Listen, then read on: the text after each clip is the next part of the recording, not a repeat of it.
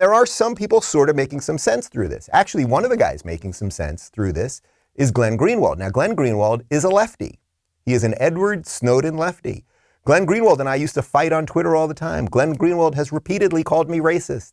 We've sort of made amends privately once about a year ago, so we don't go at each other anymore. But I have obvious political disagreements with him. Is what it is, that's fine. But I like to give credit where credit is due. And here he is on Fox talking about this issue that I'm mentioning about media resentment. You know, I think it's the same reason why you look at why they're so obsessed with Fox News, sort of the one place that has always existed in the large media ecosystem that deviates from what the rest of the media is typically saying. Like, why can't you have just one place where people are questioning your orthodoxies? And it's because the ability to control information is an incredibly powerful instrument that everyone who tries to obtain it wants to safeguard. And so what you see with Joe Rogan is he's built an enormous audience, bigger than essentially everybody on television, an audience that's young and ideologically diverse. And he does often question and dissent from the pieties they're attempting to implant in the minds of so many people. And as their ratings decline and their audience evaporates, they're looking to censorship as one of the ways to maintain this stranglehold on our discourse. There's a huge component of kind of resentment on the part of this insular class and liberal enclaves that nobody else is entitled to have influence. Yes, Glenn Greenwald, we're good to go, man. By the way, what's interesting at another level about that is he's on Fox saying that. Okay, now, as he makes the point, they're always trying to destroy Fox, right? Because Fox is the only counter place. Fox, by the way, is the only network that will put me on. And they put me on completely uncensored. I do things live. They've never once asked me to say anything or not to say anything or anything else. When my first book came out a couple of years ago, we tried to get on every other network. Nobody put us on. It was a book defending liberalism, but actually they're anti-liberal. That's a whole other thing. But what's interesting about that is the guy that he's talking to right there is a guy by the name of Howard Kurtz. And you might find it interesting that Howard Kurtz used to be a host on a network called CNN. And do you know what show he used to host on CNN?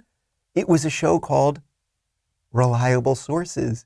Yes, he was the host on CNN of Reliable Sources before Brian Stelter. It was a Sunday morning show, and I remember watching it growing up, and I thought it was really interesting because I've always been interested in media. And he would do this honest assessment of media and critique of media and what are we doing wrong and sort of let's look in the mirror and figure out what's what.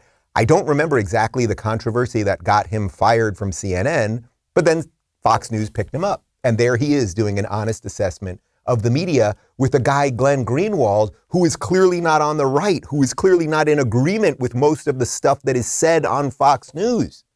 Okay? But now it continues. Bari Weiss, who of course was the New York Times op-ed person who famously left the New York Times 2 years ago, she defended Joe Rogan, and obviously I've been somewhat critical of Bari. I'll get to that in just a second. But she wrote ditto. This is a tweet from Bari Weiss. This is a retweet of Lex Friedman. She wrote, ditto, grateful for Joe Rogan. And of course, what Lex said was, I stand with Joe Rogan. It is not a coincidence that the attacks calling him racist come as pressure on Spotify to censor builds. Politicians and the media profit on division and outrage. They fuel the extremes that make us believe we're divided, we're not, we're in this together. So my only, and I don't mean to be petty about this, but I do have to mention this Bari Weiss thing because Bari, as you know, she wrote the original intellectual dark web piece in the New York Times where she said that if interviewers, she was talking about me and Joe Rogan specifically, if we talk to some of these scary people, and she was talking about Mike Cernovich, she was talking about Alex Jones and a few others, that we'd have to either be cynical or stupid. So she put that in the New York Times. She called me, and Bari, I will talk directly to you, and I've texted you, so I'm not talking shit behind your back. You called me the next day crying after the article came out, apologizing for putting it in there, and said that your editors forced you to put it in there. So you were doing the same gatekeeping that now you don't want done. They're forcing Joe Rogan to not talk to certain people. That's exactly what you did when you were at the New York Times. I don't mean to make this about you, but why not just admit that now? You're free and independent and on Substack. Why not just admit what you know to be true? I'm not making this up. So that's just a little sidebar, and I apologize for even bringing myself into this at that level. Bret Weinstein, who of course has been on my show many times and who has survived cancel culture and literally survived being at Evergreen State University when kids showed up with baseball bats. He had a good tweet about this. He said, Joe Rogan is taking flack because he's over the target.